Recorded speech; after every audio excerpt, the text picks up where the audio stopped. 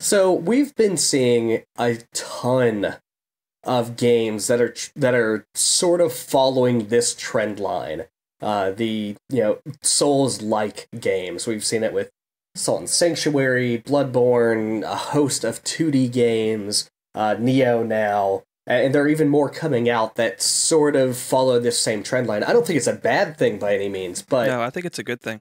So I don't want this to turn into the World War II shooter or the modern military shooter of this generation. No. So I think you're looking at it from the wrong spell. Look back at the mid-90s. There wasn't such a thing called a first-person shooter. They were called Doom clones because there wasn't a name the genre yet. That's true. Yeah. This is a genre. It's like it's an action RPG at its most brutal point. There is no genre for this right now. That's true. Dark Souls is way more RPG than I was getting in The Witcher, which kind of amazed me, because I bought Dark Souls to be my offset to The Witcher. So I had my hardcore RPG, and I had my stupid action game, or so I thought. And then I tried to equip a weapon, and it's like, dude, you don't have the proper D&D stats to wield this. I'm like, what the fuck, Dark Souls, really? And then I started reading up on it, and holy shit, it's an RPG. So luckily, there's none of that in Neo. But it's more, you find it, you use it. There is mobility penalties and stuff, but you find it, you use it.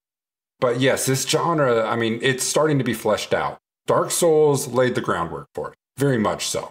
It is the father of the genre. There's no disputing that. But I think that all the games following this are going to get painted in a bad light until people realize this is just a new genre. This isn't cloning. Yeah. This is the equivalent of, well, honestly, Wolfenstein is not the right example, but Duke Nukem to Doom.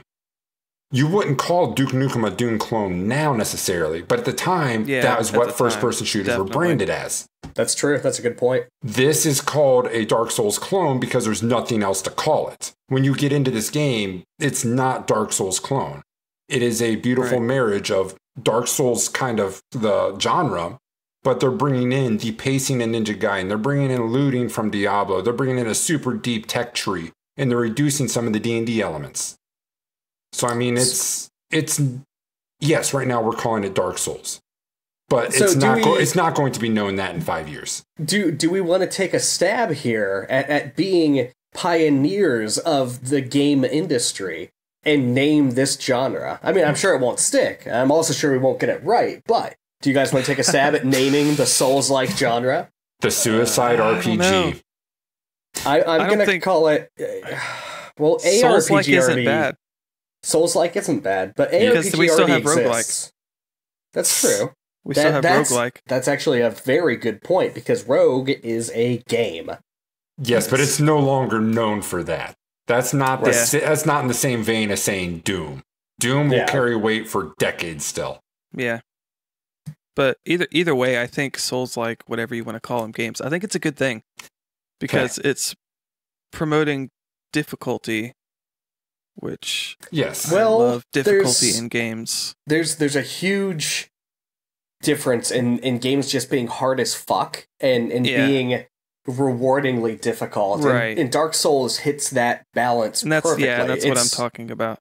Yeah, it's every time you die, it's not cheap. Everything was telegraphed.